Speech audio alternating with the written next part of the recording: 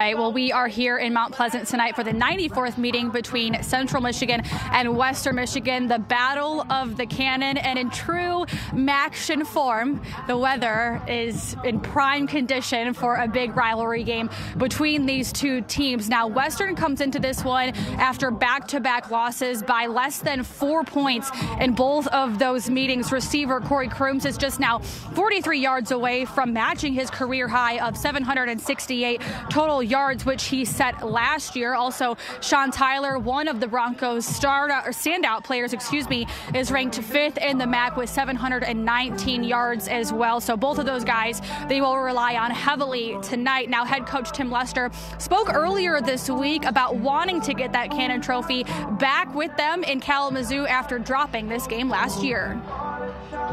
We have a case for the trophy, and the trophy has lived here more often than not, and when it's empty, you see it every day, and it's a reminder that we didn't get the job done, and so, anytime you have a chance to play in a trophy game, a game that I guarantee the connections that each one of our players have with the team we're going to go play, and the recruiting connections and the family connections, it's huge. Central is always an exciting game for us.